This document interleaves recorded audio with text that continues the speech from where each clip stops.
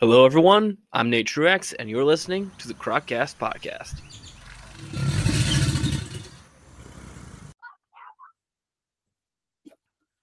Hello, everyone. Welcome to the Croccast Podcast. I'm your host, Nate, and today I'm joined by Dr. Bruce Eilerts. Bruce, welcome to the show.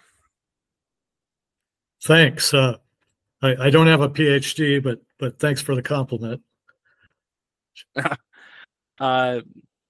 So want to get started on how you first got into reptiles and your career path leading up to this point? Sure. Well, I've got a zoology degree, Bachelor of Science, and was going for a higher degree, but I wound up volunteering for the U.S. Fish and Wildlife Service and spent a year out in the remote Hawaiian Islands with seabirds, sea turtles, Hawaiian monk seals, and after a year, position opened, and I beat out 3 master's degrees and 1 PhD with my Bachelor of Science simply because of the volunteer work. So I wanted to let everybody know that's a real way in if you want to work for orgs, especially government agencies. They pay for your transportation, room and board, and training. Pretty good deal if you just have the time. After that, I went into, as I said, U.S. Fish and Wildlife Service, then later Department of Defense, became the deputy director of the Goldwater Range out here in Arizona, 2.7 million acres, locked up and not all getting blown apart. Most of it is just locked up for security, airspace, keeping the yahoos out. And because of that, Department of Defense has 25 million acres of land. A lot of people don't realize that. That's natural, wild, and guarded, literally in some places, with soldiers and weapons. Sadly, what we probably need nowadays. Anyway, then I went on to Center for Biodiversity, worked for the Arizona Department of Transportation, did a lot of wildlife connectivity relating to desert tortoise, mammals, large mammals, that sort of thing, and worked for various consulting firms, and I just recently retired. So still active in terms of being interested in conservation and herps and birds and all of that. And basically, that's it in a nutshell. Yeah. I have heard somewhere before that military bases and training facilities are inadvertently great wildlife conservation areas. So I have heard that before. Absolutely. It's kind of a best kept secret. There's about 800 Department of Defense, I'll refer to as DOD, biologists, natural resource managers, naturalists, that kind of thing. From Guam to Puerto Rico and all 50 U.S. states. And it's been a great job. One difference with the DOD as opposed to the Department of Interior, another resource agency, is the resource agencies have become seriously politicized, as you know, and really gets in the way of the Endangered Species Act and recovery management. DOD, in many cases, there's a conflict. They have a mission to perform, and they know they have to abide by the rules under the Sykes Act, one of the many. And, the wing commander, general in charge of the Air Force facility I was at, would call me in. Hey, I got this issue. Tell me what to do. That's refreshing. Yeah. And and a lot of times, what are the options? Here you go, sir. We weigh them and all right, let's do it. Fish and Wildlife Service, good God, Senator so-and-so, this golf course developer's involved, watch how you speak to the media and all. Oh, drove me nuts. But there's a lot of good things about the DOD. Yeah, kind of like Bambi versus Godzilla, if you will.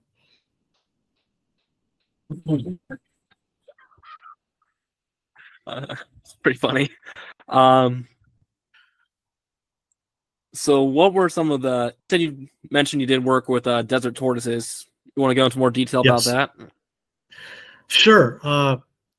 Don't want to date myself, but we started out with radio telemetry, which went to satellite telemetry and GPS out here in the deserts. And I also worked as a consultant in Las Vegas most recently on those power lines, from Hoover Dam down to Los Angeles. They're putting in new power corridors. And sadly, southern Nevada on the California border, there's one of the last holdouts for desert tortoise.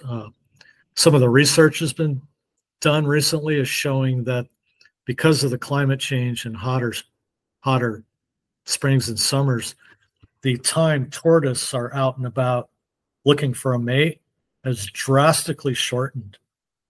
And because of that, in most areas of the desert tortoise range right now, they're not breeding.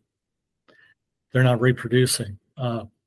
And the problem with that is people go out and see desert tortoise, they're seeing adults, that are not reproducing and maybe the last in their area. And then when they go, you have extirpation across the board. So southern Nevada, for whatever reason, we still have a viable breeding population. So I'm not saying breeding doesn't occur everywhere else, but the data is showing so low, it's scaring the heck out of everybody. And what the answer is, I really don't know. As you probably know, the disease from the release of Chinese tortoises and other things the public ignorantly does has introduced a deadly respiratory virus into the population. So that combined with habitat loss and climate change, our poor desert tortoises aren't doing too well. But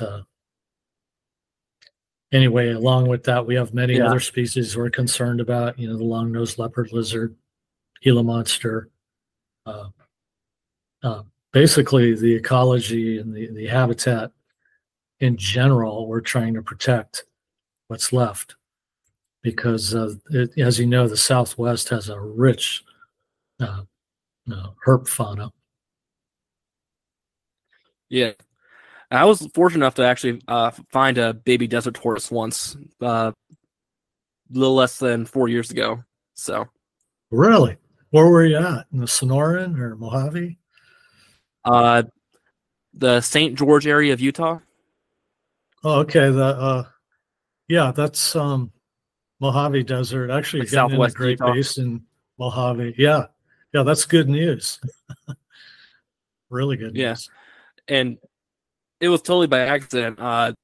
Just walking around looking for Chuck Wallace. Little did I realize me and my friend, who are not from the Southwest, obviously, we were looking at small rocky open plain instead of up on big rock faces. We were just walking. I was walking around and I just looked down next to my foot, and there's this little about yay-sized desert tortoise. Yeah, they don't look real, do they? Looks like one of those little plastic toys when they're holding Perfect still. dome. And yeah, beautiful. Yeah. So I'm just glad my foot was a few inches to the left or the right instead of the other way around. That's for sure. It's really tough. All the off-road vehicle activity out there. That's scary. They're hard to see, even if you're trying to avoid them. Yeah. So, what are some things people can do to help with desert tortoise conservation? Sure. Well, when you're out there, anybody interested in herps is basically, if they want, collecting data. Sightings like yours of a juvenile, a baby tortoise, the location. Feel free to take GPS coordinates of tortoise you find, any tortoise you find. If you see a tortoise, well, don't touch it. Obviously, don't get in the way of its daily activities. Yeah, I'm sure you didn't. But if you look at them, especially through binoculars, you can pretty much notice if they've got that respiratory disease. Unfortunately, their face is covered with mucus. It looks like they're drooling almost, and it's horrible. But this information, adult or baby, location, a GPS coordinates would be great. Did it look okay? Was it missing any limbs, or did it have any sign of respiratory disease? Even if you don't find live tortoises, the ravens are taking a toll on desert tortoise. You'll go to power tower out there, and maybe a nest, and you'll just see all these empty baby tortoise shells at the bottom of the tower. It's horrible. But again, location, you saw a tortoise, because they will manage, they'll go out and deal with ravens that are really taking a toll on the tortoise. So basically, all of those things are really important. There's a lack of field biologists out there. There's not a lot of money in the budgets to fund research or even fund management. So citizen biologists are real important. Yeah. So what are some other reptile species you've worked with? Gila monster, long-nosed leopard lizard, chuckwalla to a lesser extent. Here in the Southwest, worked a lot with sea turtles in the Pacific, but that's a whole different area. But the leopard lizard is a real cool little, the leopard lizard is a really cool little predator, and again, that one's on the decline.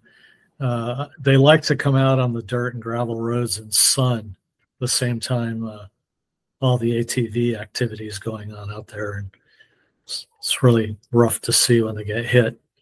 But just you asked, what can people do? Be aware, take notes, and again, that information, all you have to do is email it to your local, each state is different, game and fish, forestry and wildlife, whatever it might be, and the feds.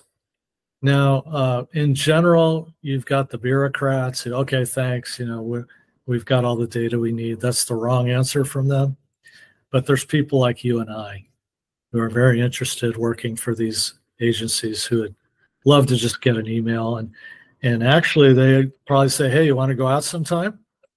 You know what I mean? And do a survey with me or a check. I did work with some yellow leg frogs in California briefly, that sort of thing. But as I said before, volunteering, you'd be surprised at how willing agency personnel and agencies themselves are to take volunteers out and actually go out on your own. Sometimes they'll give you the satellite or radio tracking equipment, to go out and actually. I had a friend doing Gila monster work in Nevada, in the McCullough mountain range south of Vegas, and she would go every couple of days and just see where the Gila monsters are, tracking them. And it's just amazing how tortoise and Gila monsters get around. They'll cross under interstates, through drainage tunnels and stuff, and they're busy little guys, and they will, they'll plot this and produce maps. And we can learn a lot from that. So that's I really ask that you tell your followers, to feel free to get involved. And I sort of went over that already. I don't mean to beat a dead horse, but that really is great. Plus, it's a lot of fun. Feeding, though. Yeah. It's 190 degrees, insects bursting into flames. Little rough out there in the summer. Not that bad, but last summer was the hottest in Earth's history. And I think Phoenix went 40 some days at 115 degrees plus. And that's crazy for even here. And I'm in Tucson. But you can imagine what our critters are going through out there, Yeah. But anyway. I've been thinking about moving to Tucson for like a year or two just to do herping. So you'd love it. It's I'm serious. Going out and driving at night after the monsoon rains. It's like Christmas. That's the exact reason I want to go. Yeah, it's fantastic. And we do. I want to get into those Sky Island mountains. So get where? I want to get into those Sky Island mountains. Oh yeah, they're easily accessible. They have nice long roads, and some of them aren't well traveled on weekdays, or definitely not at night. And actually, again, what could people do? Bring your snake stick or tongs or whatever, because unfortunately we still have a demographic of idiots here who think it's fun to run over rattlesnakes and tortoise. Yeah. So moving them out of the way, I don't want to say you should with threatened species, but I know it happens, and I tend to think it's probably better. Don't handle them with your hands. Like, good thing I just remembered. We transmit diseases easily to herps, so especially tortoise. Just stand there and encourage the tortoise to leave the road if you can. That sort of thing, and maybe bring a box of sterile gloves. Absolutely, yeah, that sort of thing. So, but yeah, you'd love Tucson, even on the dirt roads. And one of Arizona's best kept secrets is the Chiricahua Sky Islands. Boy, still, it's a drive to get out there, about 3 hours from Tucson, but remote, very sparsely inhabited and rarely visited. And most of the time it's birders. But if you spend a couple of days out there in the monsoon season, driving the roads with spade foot toads and all kinds of snakes and lizards and amphibians, your brain will explode. Yeah. So you mentioned you did work with Gila Monsters, and I've done a little bit of work in the captive setting with Gila Monsters. Want to just talk about them a little bit, like their biology and like what threats they face? Sure. My Gila Monster work has been sort of inadvertent. When I ran into them, I was a wildlife manager and always interested in conservation and collecting data. They're very uninterested in hurting anybody, as you, I'm sure, know. A lot of people think they're going to jump out and lunge for your throat, that sort of thing. The general public. That'd be the most athletic Gila monster I'd ever seen. Yeah. So, I've stood there and had them literally walk up and bump into my boot and just change direction, just not interested at all. Very susceptible to roadkill, over collecting. But again, they seem to be doing all right. They're mostly nocturnal, as you know, a lot of this, I'm sure. And you don't see them out during the day very often, except this time of year, March, April, especially in the rains, warm days with high humidity, overcast. You're likely to run into one out there in the Bajadas or Creosote Flats. And a lot of times people have sent down the little, what do you call it, little scopes. It's not coming to mind. Same thing, they ram up your keister when they're looking for some sort of camera. Colon. Yeah, it's a camera. Go down there and you'll see a Gila monster in there with a rattlesnake, or most of the time not a rattlesnake, a tortoise, just sharing the burrows. And that's a lot of fun just anyway. What's down this burrow? It could be mammals, but a lot of times it's just, that's where the herps are hanging out when it's cold or extremely hot. So we're still learning about Gila monster, and it's a really fascinating creature. Yeah, there's one relatively new podcast I follow. It's called the Flipping 10 podcast. They were talking about those little things that you can get, like an attachment for your iPhone or something like that. Oh, really? They have off Amazon, and they're not too expensive. No, so. Go for it. I mean, it's fascinating. Yeah. And again, it's low impact, and you're collecting data. Maybe you're in an area with a high Gila monster density, and believe me, there's very little known. We have range maps, but we don't know where the main concentrations are. When we were doing this power line work in Nevada, watching for tortoise and endangered birds, whatever, one day we got 7 Gila monster just moving around, in about a 3-mile stretch of dirt road in a desert mountain range south of Vegas. I mean, so if we're seeing 7 of them by accident, just by, again, having a number of biologists out there, which doesn't happen all the time, Yeah, I think that's a good sign. I mean, what aren't we seeing? So Yeah. hopefully there's a nice healthy population still hanging on in most areas. Uh, you did some. Did you ever do any radio telemetry work with Gila Monsters? Not personally. A friend of mine did. She was working on the power line project as a contractor with many of us who were out there doing the same thing. And after that particular day, when we got 7, she stayed out and waited for Nevada game and fish and game, I can't remember, to show up and attach the transmitters. And after that, they said, hey, do you mind coming out here once or twice a week and finding Mr. Gila Monster? And, she had like 5 of them fitted with these radio transmitters. And a lot of data was collected just, again, by accident, being out there at the right time, finding it, even not looking for them, but because you were there. And this is what you were asking, what could people do? And calling your game and fish or fish and wildlife person. And the next thing you know, you're making a major contribution to reptile conservation. Yeah. I just wanted to ask, is it true that Gila Monsters will actually move quite a lot of long distances? A lot longer than people They have. They have.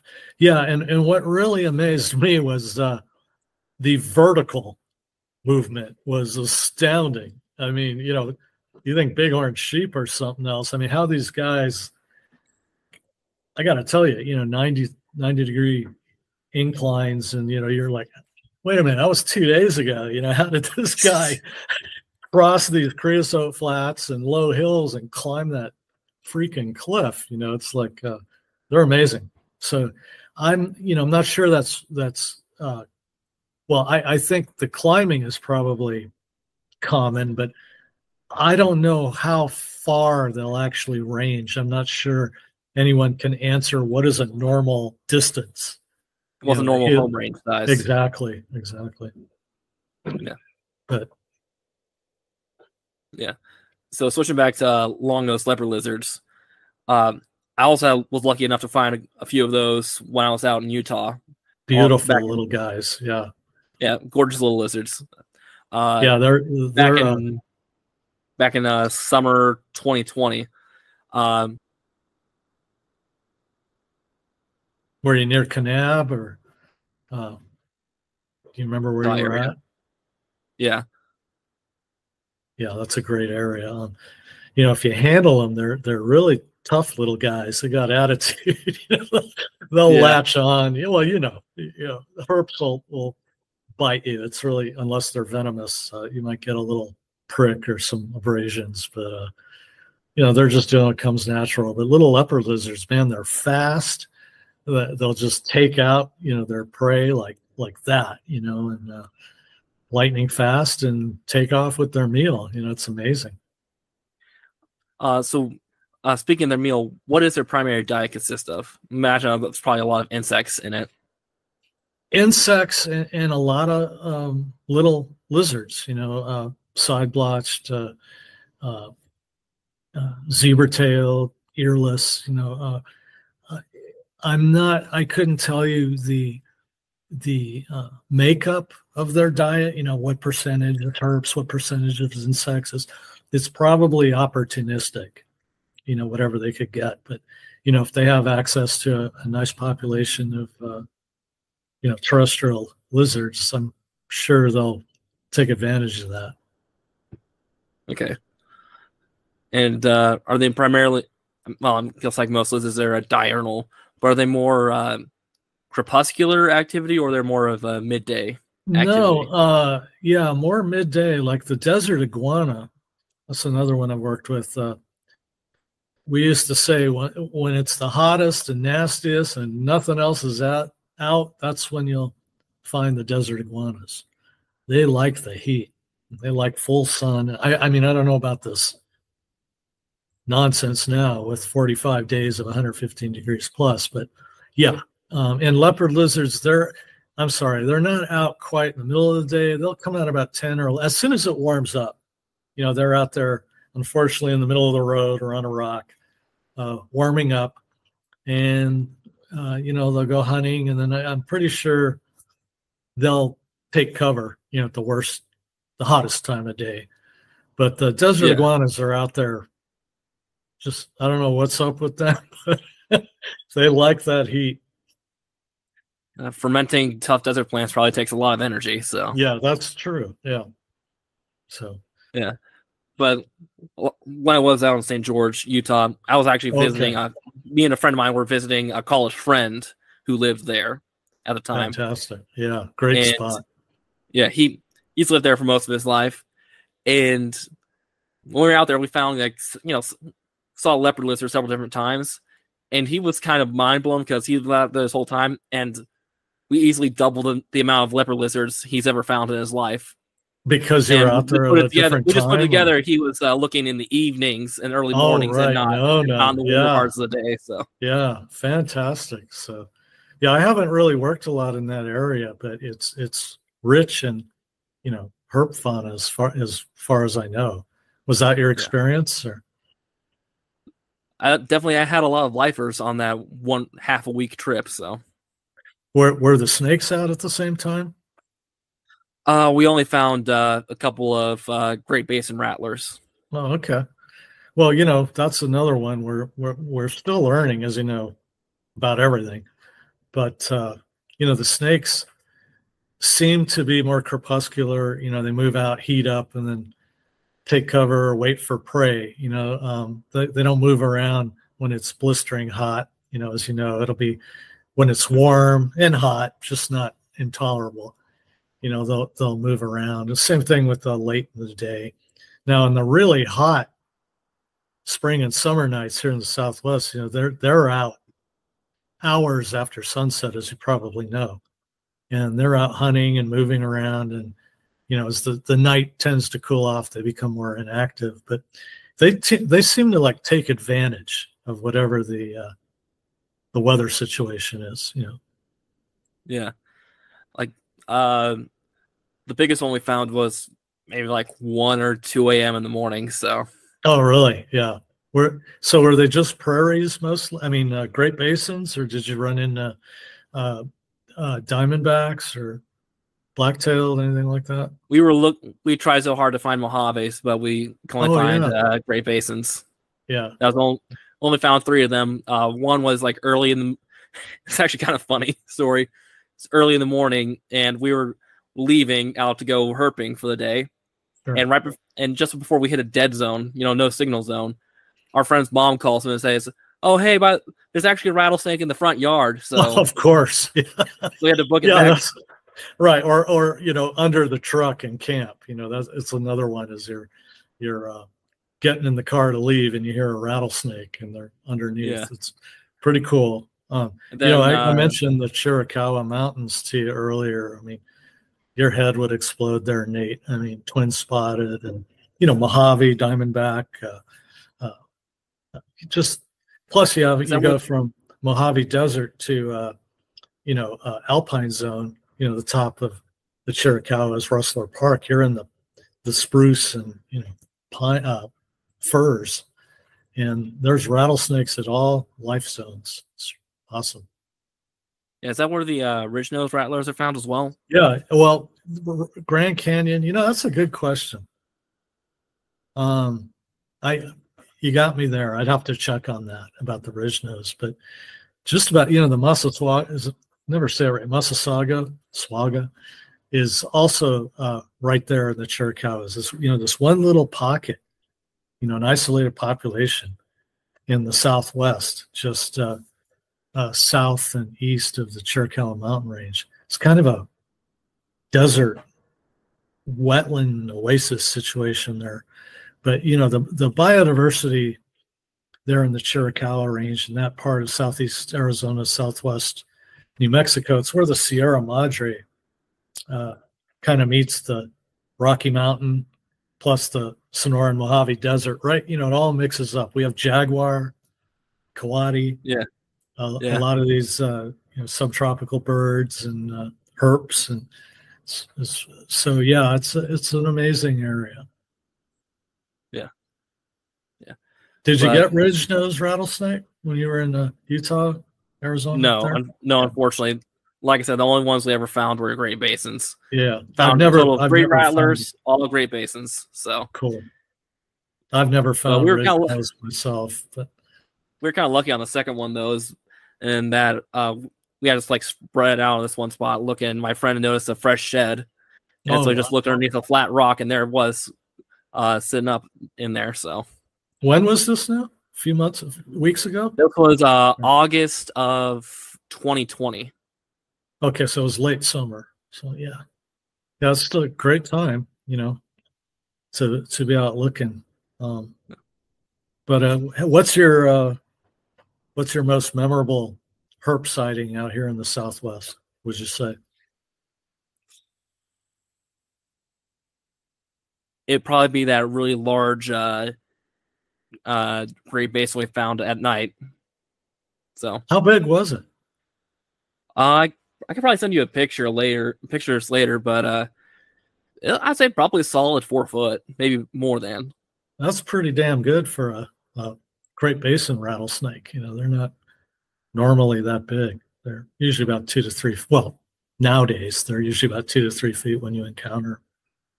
But yeah. Well, I hope you get to spend more time down here. If you need someone to come and carry your snake stick, give me a call. Any excuse to get out. Yeah. Yeah. Cool. So what we say is the best time of year to go herping in the Southwest for the people who are listening? Spring and late summer, I would say. If you the best time to best chance to see a good diversity of species, the weather, the availability of water. You have the monsoon, and then you're just ending the winter rains. Vegetation's green. A lot of prey species are out in the spring. In the late summer and fall, reproduction is winding down. Everybody's getting ready for the winter, trying to fatten up on prey species. A lot of times, we'll have, altitudinal migration, especially here in Tucson, the tiger rattlesnakes will come down, and unfortunately the golf courses have trashed a lot of these areas, but they're still in the golf courses because the water attracts a lot of K-rats. Yeah. But then, they'll move up, in the,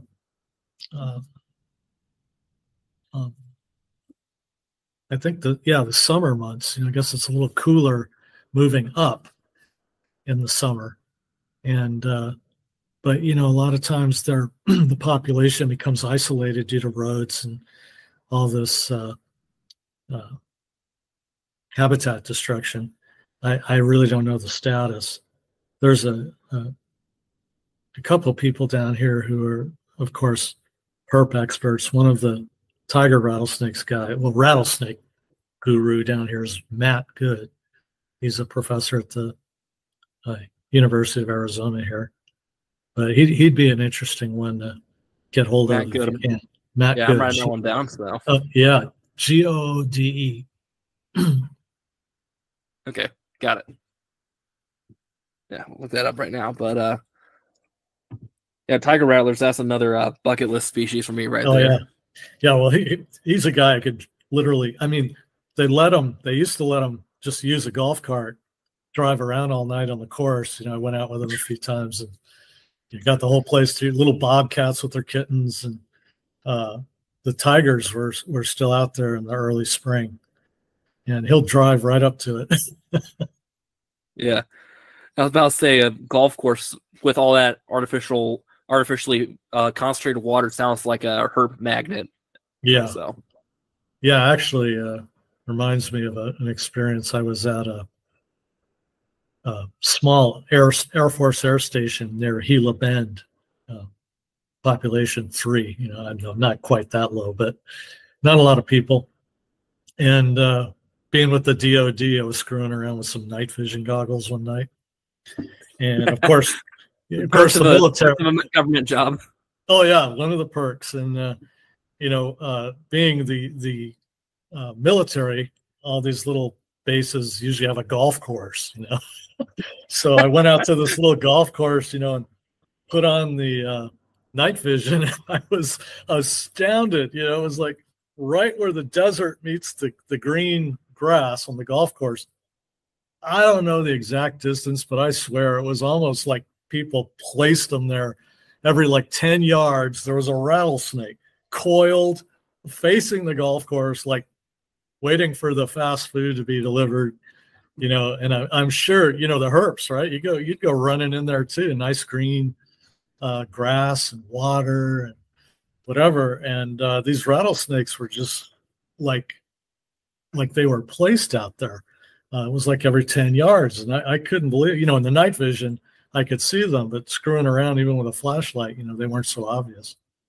But that was kind of interesting. Yeah. So have you done any herping outside the Southwest?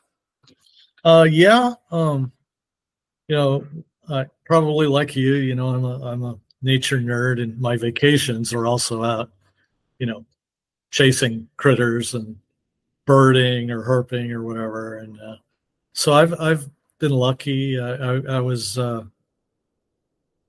in boy, I think it was it was Peru, and we had just walked around this dirt road one morning, and right across the dirt road was this 10 foot long red-tailed rock python, and it had just eaten. And you just walk right up to it. It's like a little speed bump to step over. Just not concerned at all with us, and just one of yeah, python, a rock, rock python, rock boa, whatever you want to call it. And he looked that one up. I didn't realize it got so big, but it was a beautiful snake. And so I've been in Australia. You want to talk about where herpers want to go and die? That's one of the places. Really amazing. And Papua New Guinea, I didn't, boy, that place is just so thick, vegetation wise, and tropical. I saw a lot of birds of paradise and other wonderful things, but also that's one of the green tree boas is there, tree pythons. It's beautiful. Yeah. I have a green tree python right down there. So. Oh, really? Okay, beautiful snake. And in Australasia, right? You would probably know this better than me, but don't they have like 140 species of snake or something like that, and like 100 are venomous? Yeah. Some ridiculously high proportion. Yeah. Yeah. But that place, you'd be in heaven. Not just the snakes, but the herps and amphibians. And, well, of course, they're herps.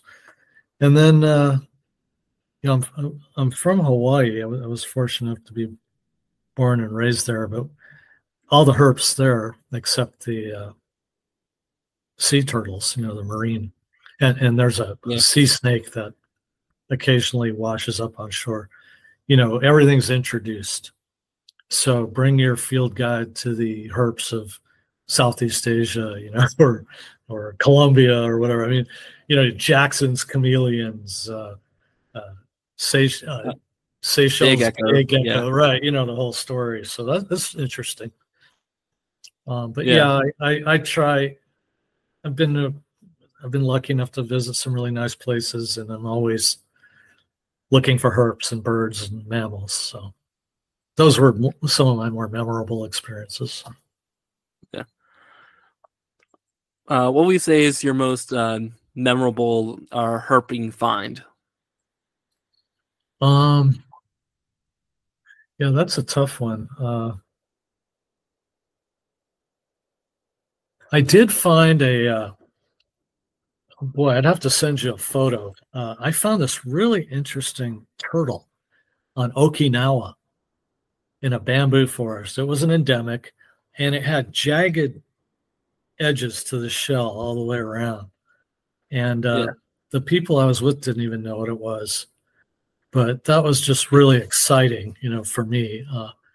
It was it wasn't an unknown species, but apparently rare enough that all the Japanese biologists got really excited.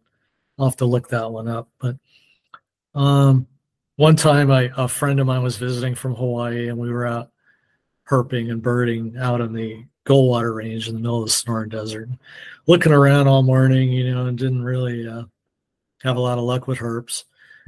Got back into the pickup truck, and we're writing in our field notes, eating Twinkies, whatever, and all of a sudden, this huge rattle goes off. I mean, it was the loudest rattlesnake I'd ever heard.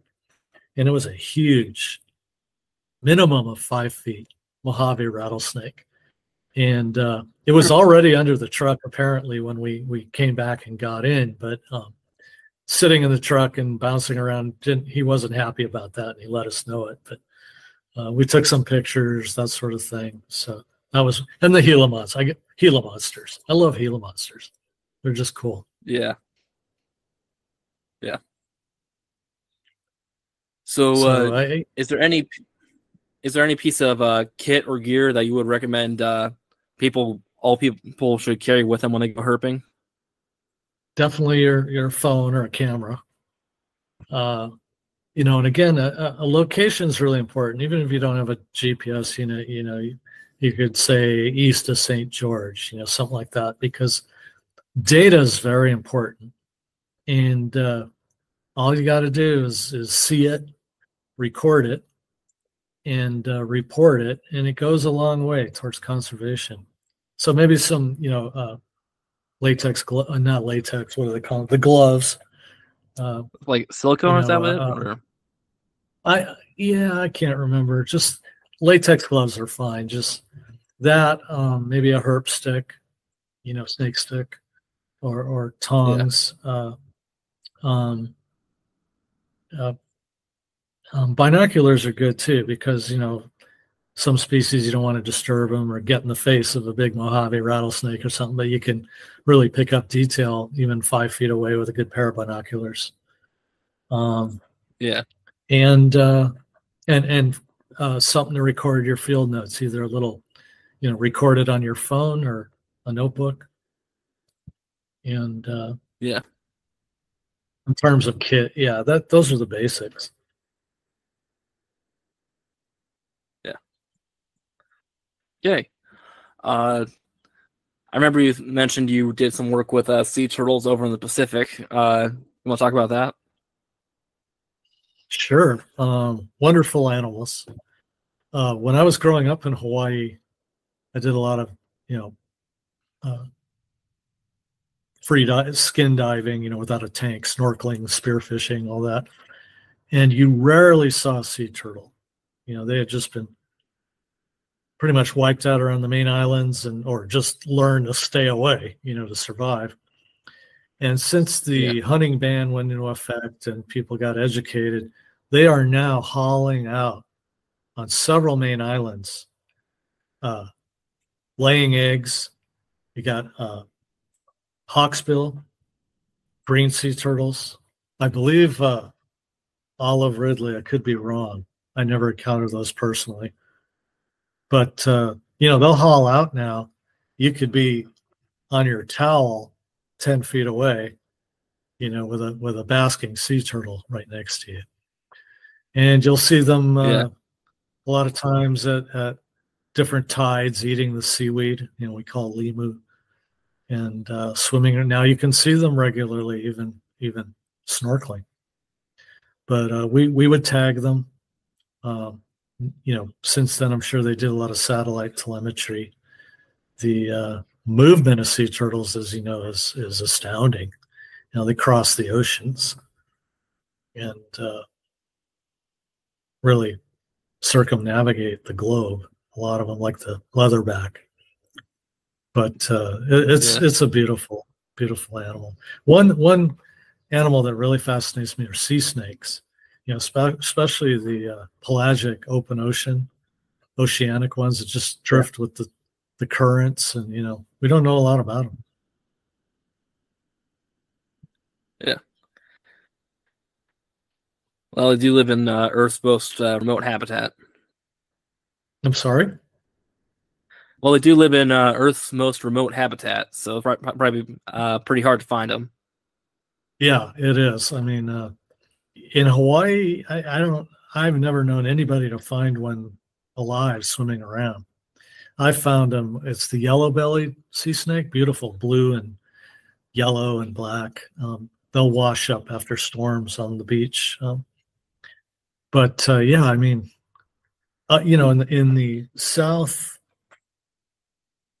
Pacific, like the Solomon Islands and getting out that way, Palau, Micronesia, you've got them. They'll come ashore. You run into them in the mangroves or rocks on the beaches and whatever, and then they'll return to the ocean and hunt and breed and whatever. But I mean, the deep sea snakes like the yellow belly, they're just out there, floating around in 10,000 feet of water.